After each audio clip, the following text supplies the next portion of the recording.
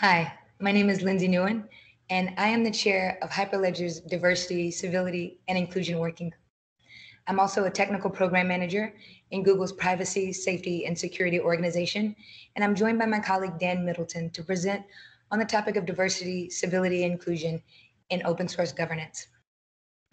Hi, I'm Dan Middleton. I'm a principal engineer at Intel, focusing on security technologies, and I'm lucky enough to get to do a lot of that in open source, which is, of course, where Lindsay and I were able to meet a few years ago. We wanted to share with you what we've learned about promoting DCI in open source. I think it's something that's going to be relevant for anybody in open source, but something that's particularly useful to those of you that are working in open source governance. Right. So, an institution's history is inevitably going to shape the context for its current state of diversity and inclusion. It's no different for us, which is why we've elected to start out here highlighting a few elements: diversity, civility, and inclusion. These were the foundational principles that our organization was founded on in 2008 when Dan, as the chair, was joined by other passionate members of our organization to really found what we know now as our Diversity, Civility, and Inclusion Working Group. The industry has migrated to a term diversity, equity, and inclusion, and inevitably, as industries and programs do, it will evolve again. But the key takeaway here is that the mission and approach for each of these concepts is extremely important to crafting and architecting a successful diversity and equity inclusion program, making sure that when people come in to your program, they see themselves represented there. Also, that when they start to participate, that they feel a sense of belonging and welcoming. And last but not least, that it's done in a way that is both respectful and equitable, and the systems and mechanisms that you create throughout your governing board are meant to actually reinforce each of these principles. And one of the reasons that we started with diversity, civility, and inclusion is that civility was such an important factor in online communities. And of course, open source is a version of an online community. One of the other things that we get from open source, though, is the ability to take not just code from other projects, but we get to learn in a variety of ways, including best practices for open source. So in these slides that'll be available for you, we've got links to a number of other open source organizations and their different diversity and inclusion practices. But what we're going to do in this talk is pull some themes that we found across these. To kind of kick things off, though, we've got a few simple ones. The first is that the earlier you start, the more impactful your DCI effort is. We learned that from several people in CNCF that they credit their success with having a healthy community from starting out with diversity and inclusion as important priorities from the early days of CNCF. Something else that you'll see across all of these that I was exposed to when I first joined Hyperledger was a code of conduct. That's sort of table stakes these days. Everybody should at least have a code of conduct as a starting point for your diversity and inclusion efforts. And then moving into the confidential compute consortium, where I spend a lot of my time now, I found that having regular and recurring dialogue is one of the most important things for success. And we've heard that from some of the other projects that are listed here and elsewhere. But we want to draw some other aspects out of these experiences that we think are useful, particularly for governance. And when we think about governance, one of the things that comes up is the structure of how the open source body is organized. On the left side of the screen there, you'll see where some of the diversity and inclusion efforts are really focused around the foundation. So you really have kind of a more traditional company when you think about it, backing the diversity and inclusion effort. But within the communities themselves, you'll still often have a different way of approaching it organizationally, whether it's from a working group or it's a portion of every aspect of the organizational structure of the open source effort. Now, no matter what end of the spectrum your organization falls on, what's really important to recognize here is that each structure carries with it its own challenges and stumbling blocks. In Hyperledger, as we've chosen to use the special interest group and working group model, some of the things that we watched out for very carefully is any evidence that we were creating these programs in a vacuum, that there were silos that didn't really allow our efforts to permeate the entire organization. On the other end of the spectrum, in the integrated approach, some of the things that I hear colleagues trip over very often is that they get lost in the minutia, or it's not held at the same level of importance as all of the other business priorities, or even worse, that they don't have a clear owner or next action to really continue that momentum and fuel their efforts. So really, as you start to architect your governing body, make sure that you embed those feedback mechanisms throughout your program so that you get early and often signals on when you need to really adjust to ensure the success of your program. Yeah, so there's no one right approach here, but we're going to share with you some of the approaches that you can consider and find what's right for your community. Now that I spend most of my time over in the CCC, our structure looks a lot like this, which is a fairly contemporary structure for Linux Foundation projects. You have some sort of technical governing body, some sort of more business-oriented governing body. The projects themselves, you may have one or multiple of them. And then typically a variety of member companies that are actually contributing the developers and some of the other resources, technical writers into those projects. And then often you'll have some sort of marketing or outreach whose job it is to help promote the open source that's being created there. And when we look at any of these particular bodies, you can see from their perspective how they might actually be the most influential in promoting diversity and inclusion. And that's exactly what we want, is to avoid that problem of nobody feeling ownership for the problem if you do try to distribute it across all of the governance bodies. So we look at what that might look like. So if you have in your technical bodies a TAC, a lot of times the role of that is to charter organizations, charter projects, charter working groups. So they sort of set the tone for what will be required, set the tone for what the composure is of that new project or working group. You go into the project itself, you can see right away, well, that's where the individual contributors are. That's where your community is. So each participant there, whether they're a first-time contributor or a maintainer, they have an opportunity to encourage inclusive behaviors and bring new people into the project. If we go up to the governing board, now the governing board has this very important role of being able to set mandates for the entire organization. And one of the reasons that we know that a top-down initiative for diversity and inclusion is so important is that we know that across the organization, that everybody will listen to the priorities that the governing board sets. Absolutely. The importance of a top-down approach really ensures that your organization's broader goals are inseparable from diversity, equity, and inclusion goals. It makes sure that you don't just have a guest appearance in these dialogues, but you have a cast in characters who can really drive the success of this program on a continuous basis.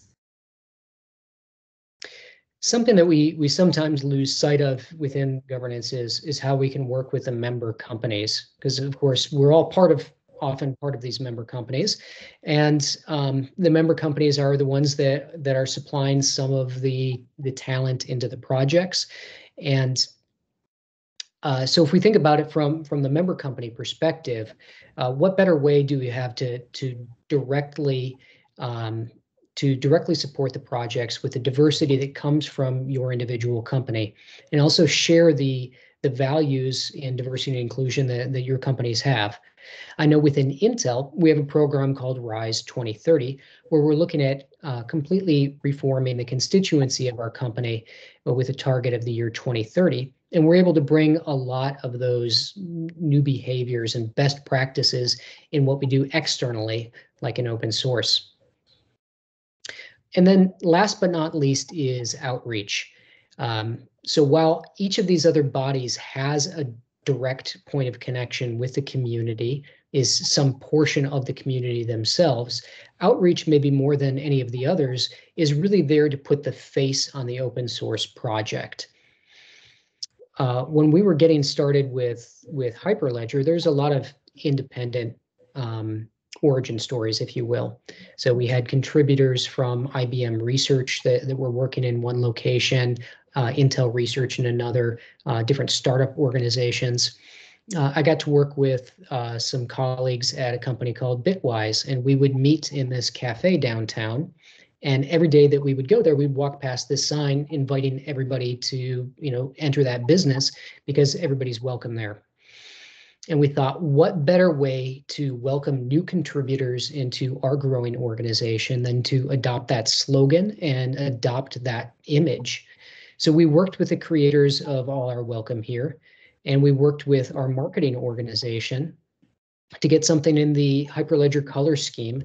And that's really become, I think, a fairly inseparable part of the Hyperledger brand. Yeah.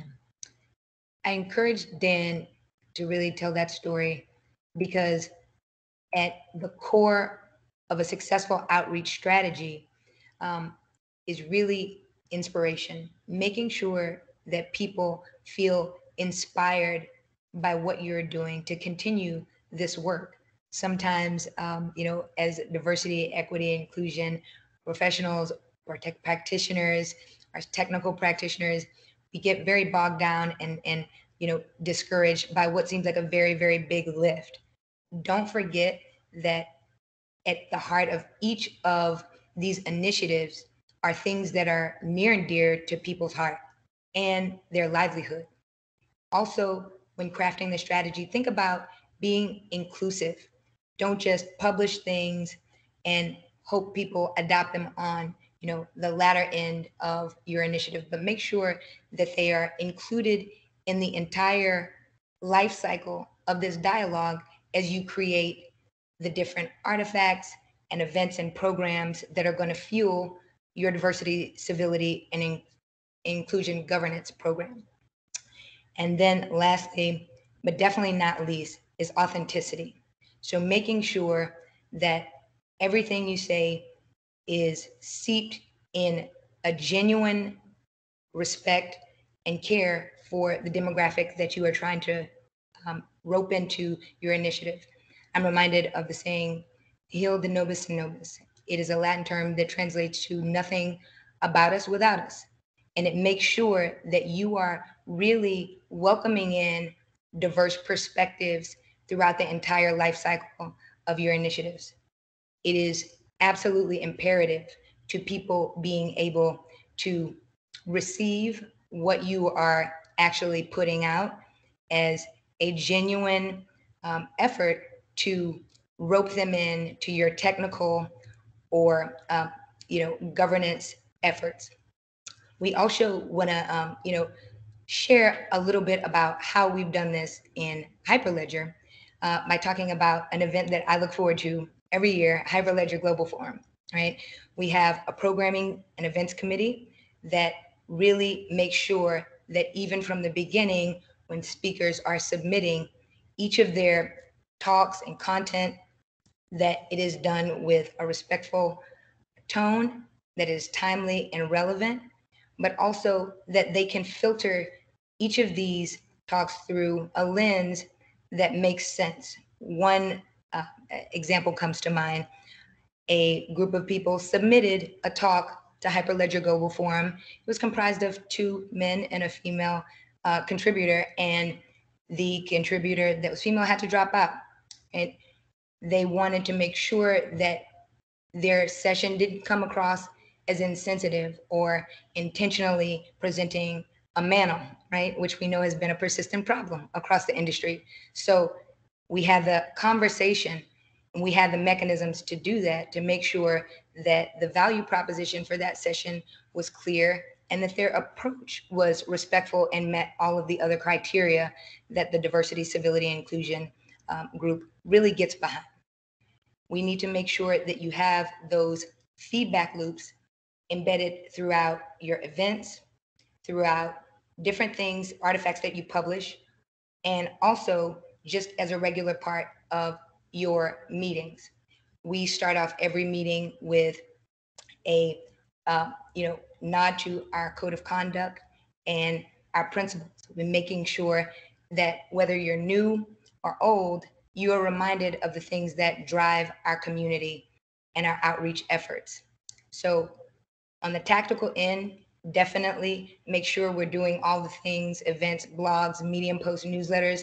But at the core, the thing we really, really want to drive home is make sure that it is done in an authentic, inclusive, and inspired way. Yeah, and I'm glad that you mentioned welcoming people and referencing the code of conduct kicking off every meeting. It seems like a subtle thing, but having that constant presence is something that really helps develop the DNA of your organization. Now, we couched a lot of the last material there in terms of an outreach or a marketing perspective, but really, if you think about a conference, that's going to go across each of your organizations. Your governing board's going to be involved in that, setting requirements like not having any mantles. You're going to have outreach, of course, promoting it. You're going to have your projects involved.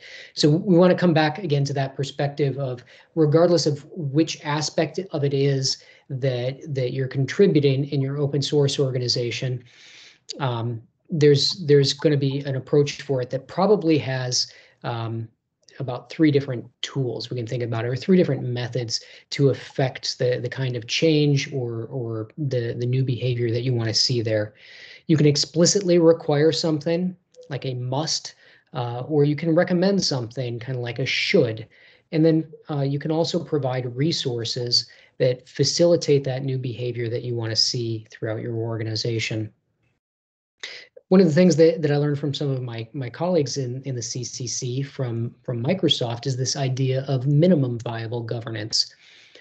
And that, in my mind, really goes to saying, well, we want to enable output in open source more than we want to control output.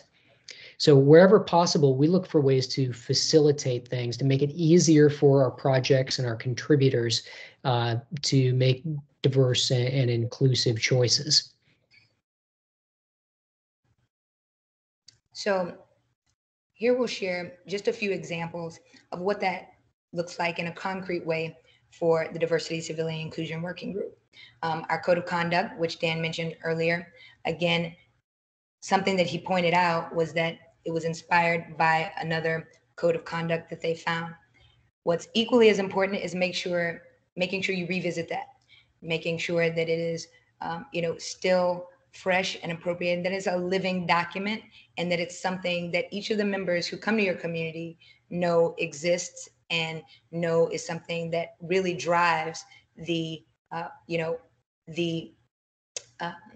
acceptable behavior for participation in your community. Also, each of our leaders, spokespeople, throughout the organization are required to really educate themselves and take trainings to be, educated contributors in this governance program, making sure that as things change, they are up to date, whether it's, on how women are included to the Hyperledger efforts, or how the Black community is roped into the organization. The demographics and the DNA of your organization will change frequently, but making sure you keep up to date with that and constantly engage members of those communities is key to making sure that you're current.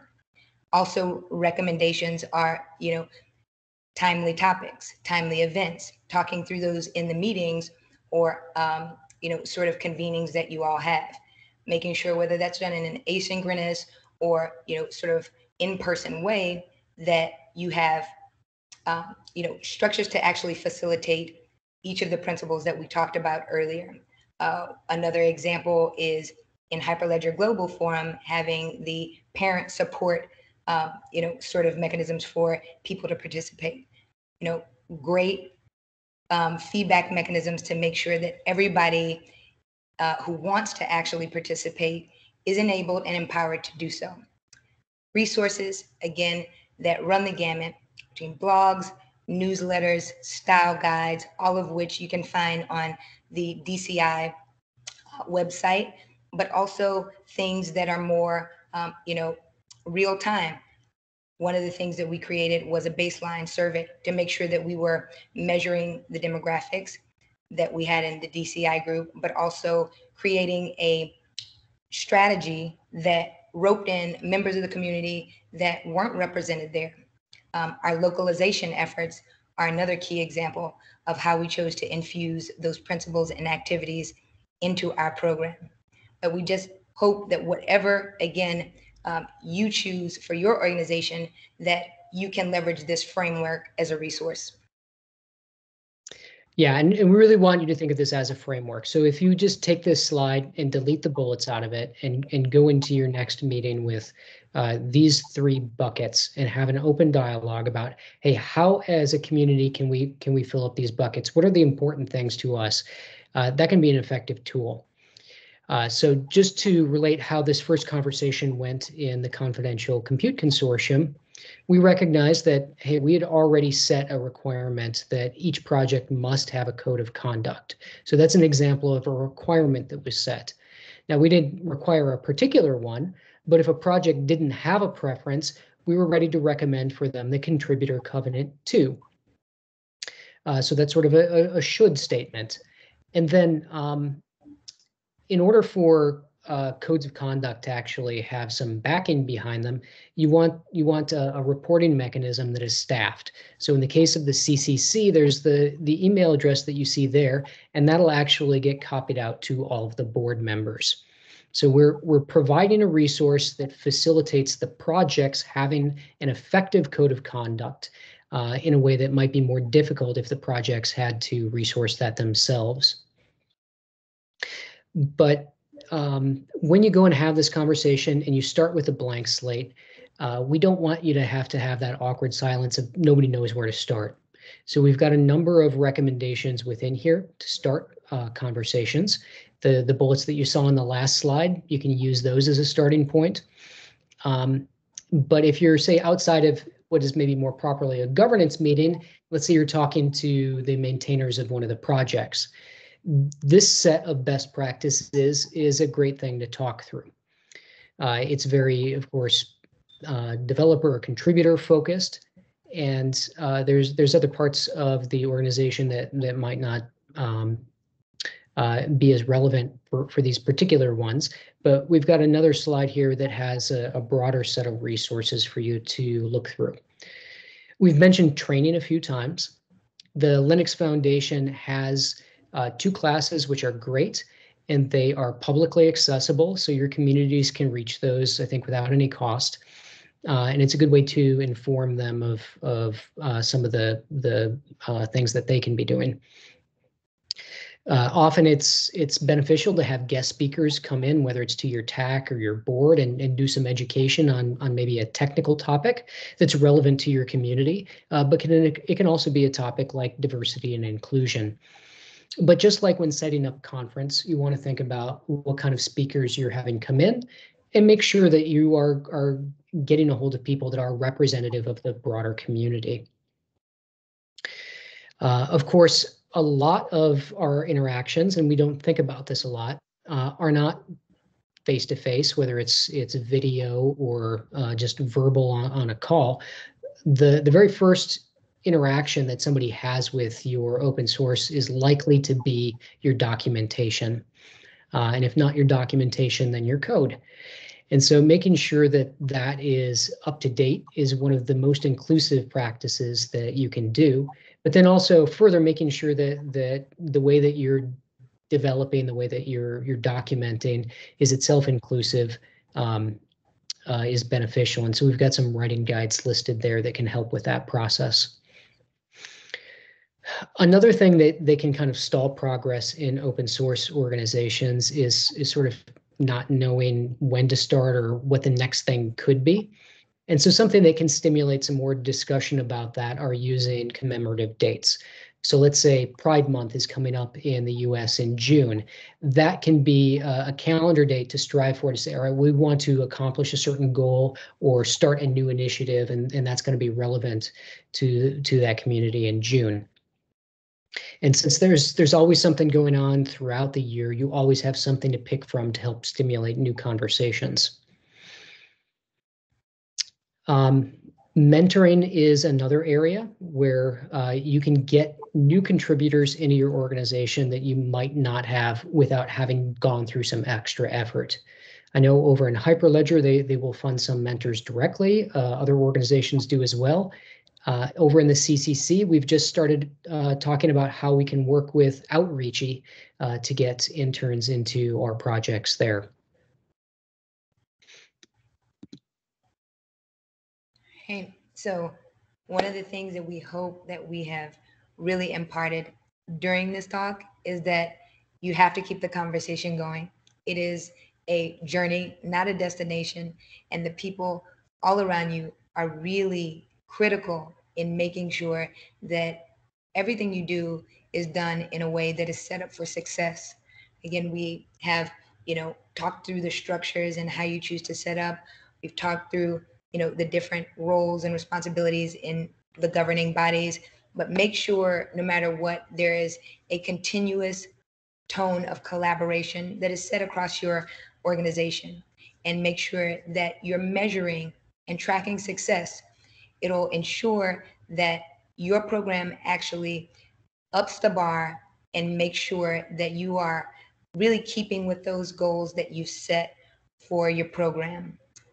Also, making sure that there are the resources and artifacts at the ready for people to grab hold of, in a way that's convenient for them, but also, as Dan mentioned, from our localization efforts, in a language that is going to hit home with them. So each of these key components, collaboration, communication, artifacts at the ready for your community, are really foundational.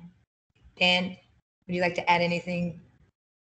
Because it's so important, I will repeat the importance that having a conversation is the most important thing you can do, and having that be a recurring thing is something that makes it in the DNA of your open source body. And in that same spirit, we want to think, as we come to a close in this meeting, what's the next step? So that's part of the conversation that you have in your open source is, we're leaving this meeting having made some decisions or made some progress, but what's the next step? So we're all thinking in mind, what are we going to come back to? And we have a starting point to pick up the next conversation with. So the next step for us, for those of you in the audience, is we really do want to hear from you. If you have something that's worked really well in your open source organization, please let us know, and we want to share it with other people. We want to adopt it in the projects that we're on. And even if you just have questions like, I don't know where to start, I don't know how to address this, by giving us those questions, that helps us figure out what content that we should develop. And maybe we already have an answer, or maybe it's something that we'll research. But either way, we'll go through that journey together. Thanks so much for spending your time with us in our presentation. Thanks so much again for your time and your energy. I hope you all enjoy the rest of the conference, but most importantly, enjoy each other. Have a great rest of the conference.